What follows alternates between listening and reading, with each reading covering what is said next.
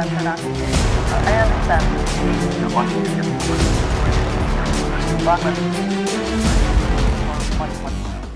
to BSRM Presents Straight Talk. I'm Dhaka Tribune editor Zafar Sobhan, and I'm joined in conversation tonight by Maliha Quadir, who is the founding managing director of SHOHOZ. Maliha, it's great to have you on the show.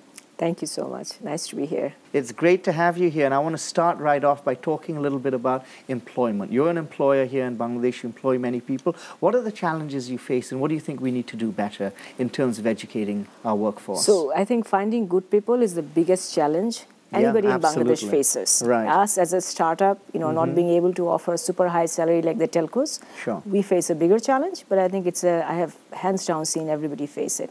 Yeah. There are two things. One is we can't find skilled people. Yeah. And the second is people don't know what to expect from a job. Right. There are two. But why is this? I mean, every year we have 2 million people entering the workforce.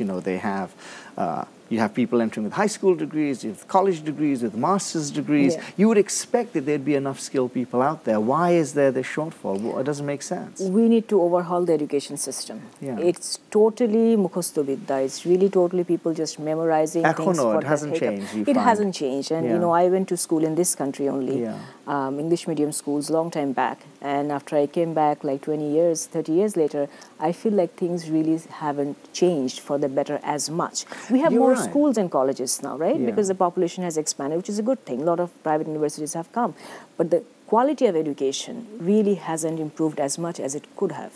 No, and this is absolutely right. I remember having these conversations or listening to these conversations way back in the 1980s. We've always known what the problem is. We've known that our education system is too based on memorization. There's not enough emphasis on creative thinking. We've known these problems at least for the last 30 years, but nothing's changed, huh? Nothing's changed. I think I think we need to invest. And that's where it comes down to. Yeah. Look, it's a big country. A lot of kids to be educated, right? Yeah. We need good teachers. We need teachers who have been properly educated and trained to be teachers as well, right? And that investment is lacking. Yeah. I feel like that's where, us as a country, private sector, government, everywhere, we have failed to invest in teachers' education. Yeah. And I think it's a huge challenge. I mean, volume is an incredible problem. Scale is a massive problem in Bangladesh. You have a country of 160 million people. How to educate all of them is difficult. And I feel that the way we've done it, now I think the government will tell you have 98, 99% primary education, boys and girls going there. As we've expanded, the quality of the education has fallen. That's kind of how we've solved the problem, which isn't really a very good solution, I guess. Yeah. I think what we need to teach our kids, I think it's worldwide, not just in Bangladesh, given how technology is evolving, the world's changing at a very rapid pace, what we need to teach people is how to learn. Yeah. Learning to learn, I think, should be the motto, where kids are learning research-based projects. Sure. My kids go to American school, and I see them from an early age, like a 7-year-old, 5-year-old, researching stuff in their limited capacity. Maybe sometimes even in Google, they're searching up some small things, So they're learning everything by kind of themselves, looking at But that's themselves. what's needed. Yeah. The other thing is, I think people also need to, we talk about like people entering the workforce, they need to think a little bit about, what kind of job they want to do and what is the match between them in the positions. I don't know if you see this when you hire people, is that there's really no match between the skills you need and the person who's come for that interview. How do you solve that There's absolutely dilemma? no thinking of that. Yeah. I have been really unimpressed when I interview all the freshers. Right. More senior people know it by the time they're senior. But the freshers, I feel like they really have no clue. They have no clue as to what their aim in life is. They'll say something like a desk job, depending on the university you're interviewing from. It could be a desk job, or it could be like, I want to be a manager somewhere. A desk job, that's not That's just like... I know, that's not a goal. It's not a goal.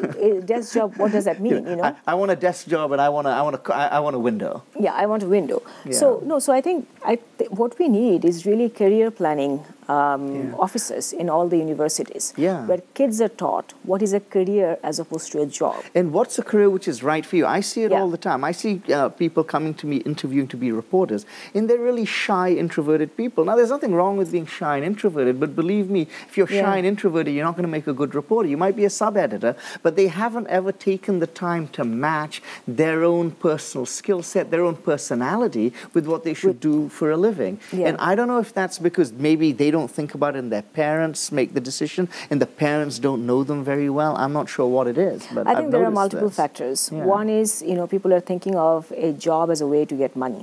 Yeah. So that needs to change. Of course, it will give you money, but you really have to, you will make more money if you go where your heart is. Sure, eventually, always. Right? Yeah. So that, plus the career planning I was talking about. See, back in university, we had all these kind of tests that were done on assessing your personality, and then the career counselors give you some advice. Maybe you look in this area, have a 5-year planning. You go for this kind of job, which will help you get a better job in that industry of your choice, a couple of years down the road. For example, if you want to be an entrepreneur, go work for a startup, see the chaos inside, and then you learn, and then you can go start your own thing. So there are lots of different, this kind of advices that a career counselor can give.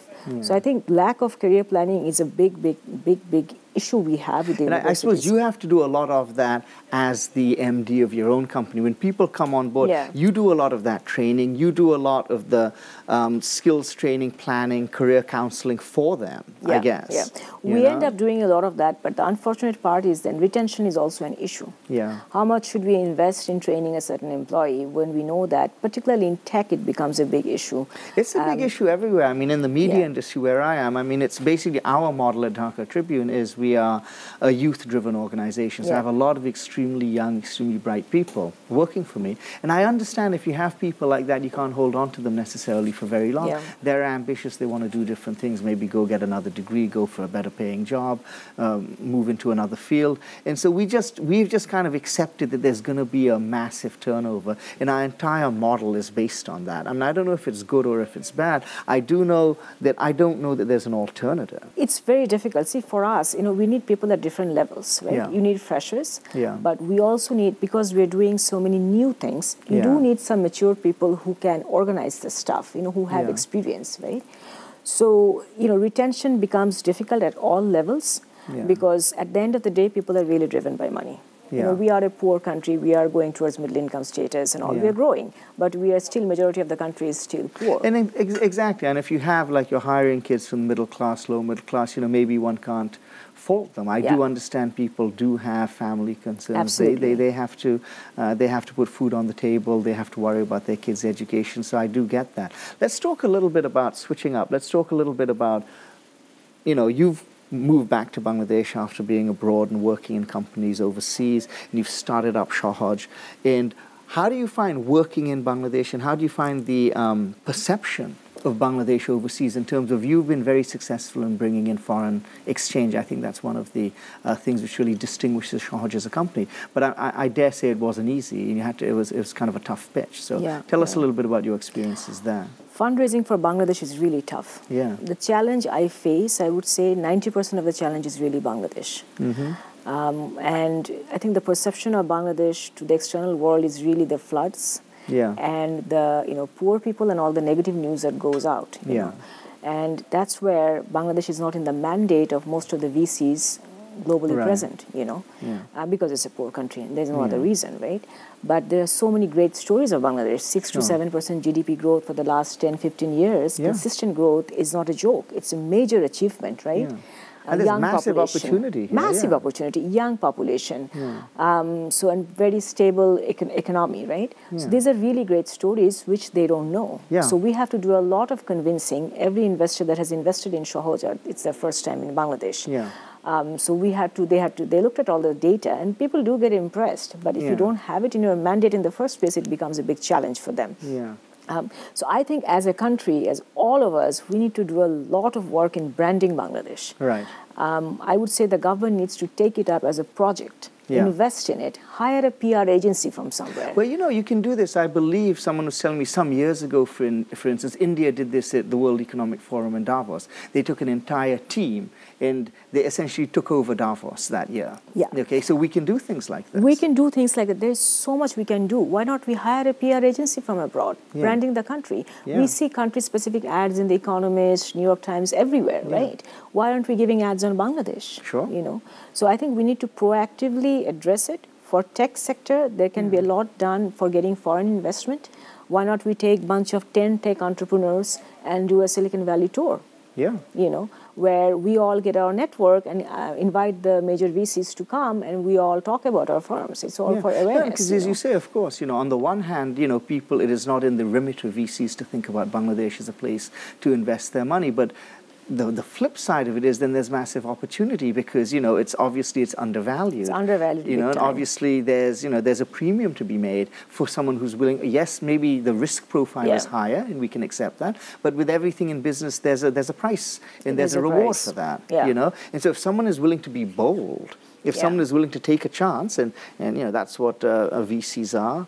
They do take a chance on people. The upside potential is massive. The upside is massive, undervalued, not really looked up by all the VCs. See, so much money has flown into the neighboring countries. If you look at the big countries in Asia, they're flooded with money. I have friends who are working in PE VC space, and they're like, we can't find deals. Everything price is jacked up. We have a lot of money. We have to deploy. Then I feel so frustrated that we are just next door within Asia, and we are like crying for money. So there's a huge discrepancy there. Investors have a herd mentality. Once something starts flowing, once someone goes through the door, then the others will follow. Hold that thought. I'm going to take a small commercial break here, but we're going to talk about that on our return. Thank you very much. Sure.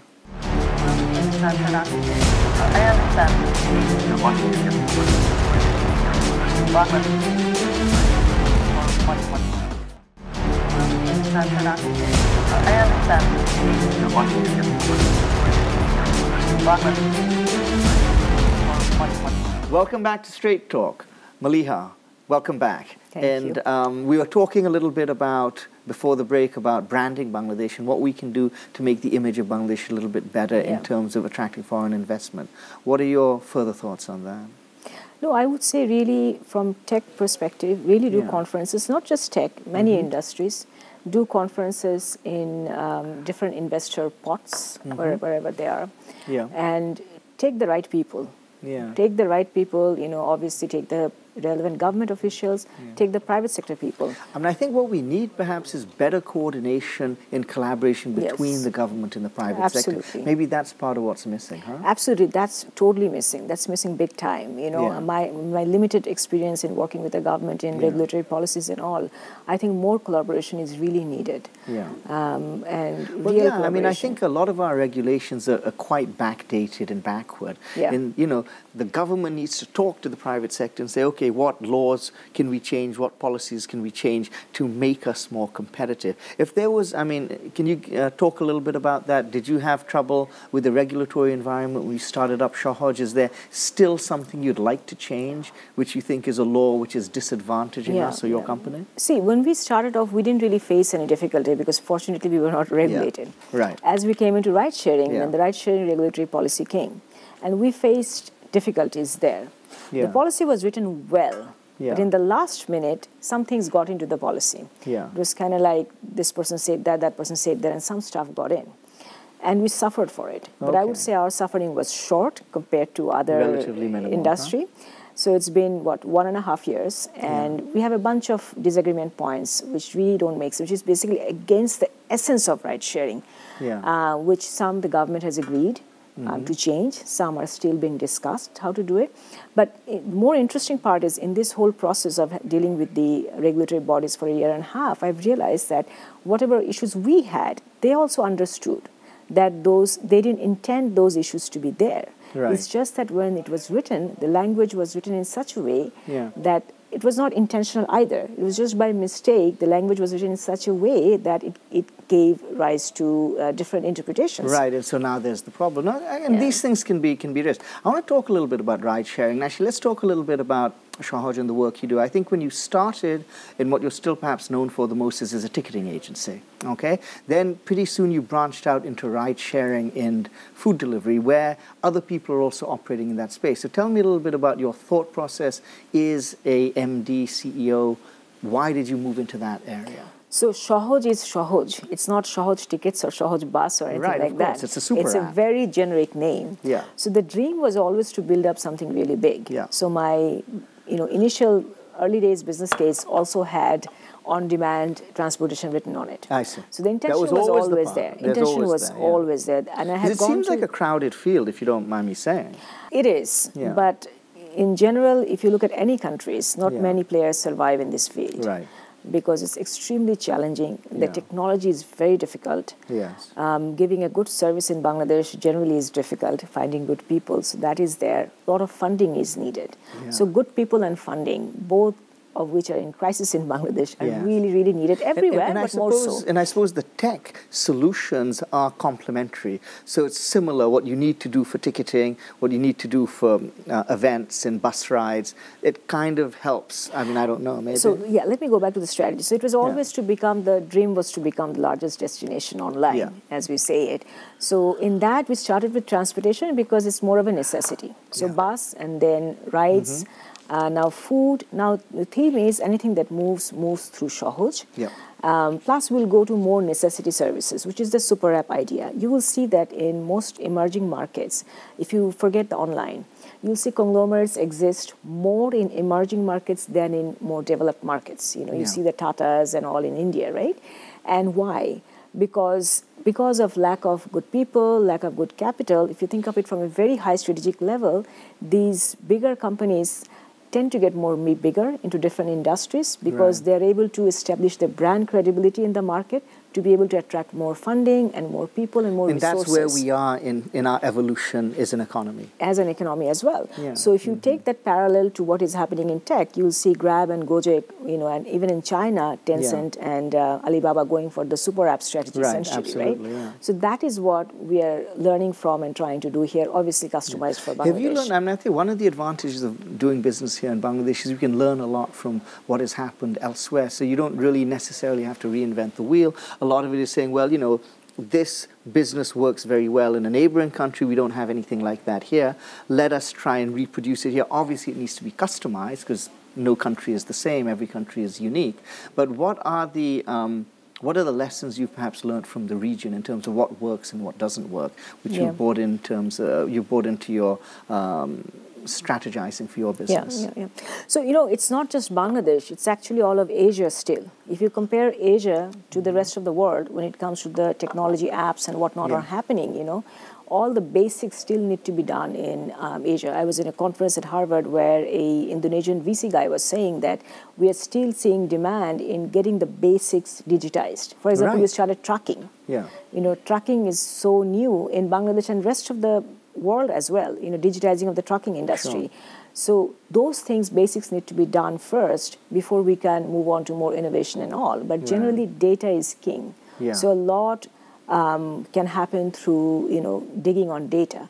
So at SHOHOZ also, we are focusing on an analytics team where we're looking at, you know, trying to predict user behavior and therefore give them a customized offer. So that's a big area where there are possibilities as well. So what I have learned from looking at other companies abroad is tech is very important. I mean, I think is that where you see any real opportunity in Bangladesh moving forward is going to have to leverage IT. In general, we could grow double, triple what we are growing now if this country was more digitized. You know? Well, you know, I mean, this government does make Digital Bangladesh part of, you know, a part of, you know, its overall strategy for the nation. So, you know, I think there's an understanding there that we need to go. I'm not sure about the level of implementation. Maybe that could be improved on. Look, we always can improve on what we are working on. But if I look at the statistics, I had tried doing online classifieds back in 2007 in Bangladesh. We had around, 5 million users. Today we have 90 million internet users. You know, so that's a commendable success that that has happened. But I think there's a lot more that can be done in digitizing and taking the country forward there. For example, the government's own functioning. They have to start using email. People are using email, but I'm saying government offices at all levels, for example, a very basic example, use proper email, use calendar for getting organized, many more efficiency tools, you know, which increases so speed now of you're things. talking about not the government necessarily digitizing. You're talking about government employees government digitizing. Now that's going to be digitized. That's going to be a tricky one. I agree with you. It's necessary. It's possible. They are smart, intelligent people, and you know, when they get digitized, they will understand moja of digitization, the fun of doing things digitally. They should use digital money themselves. Government should disburse, and government is doing a lot of work there as well. A lot of stuff is happening. I think a lot of tenders are moving online, for instance. That's one thing. Another idea which I've heard people talk about is that, when you ask for a government service, you're looking for a license or a permit, if you can follow that process, it's like you order something from Amazon, and you can tell where it is. You order it through DHL, you can find out, right? If you can also do that, okay, it's at this process, it's at this desk. If you could just trace that online, that would be very helpful. I think all interactions of the government with its citizen, to the extent possible and applicable, should become digital as much as possible. And the other point I want to raise again is the government employees themselves interacting in a digital manner. Unless they use it themselves, they won't understand what they need to offer to the citizens. What do you find in terms of Bangladeshis, in actually Bangladeshis becoming digital citizens? You must have a lot of research on this, a lot of data on this. Your average Bangladeshi, what percentage of people have smartphones? Because my sense is that sometimes you'd be very surprised, the type of person you wouldn't necessarily expect to be digitally literate is actually much more digitally literate. If you go to the population, then people have really embraced this. See, ride-sharing. Look at the drivers in ride-sharing. They come from all walks of life, but they also come from literally the less educated people of Bangladesh, right? And they're using the app. And the ride-sharing apps are not necessarily the most simplest app. They're simple in my definition, but it's not so simple for somebody from that walk of life.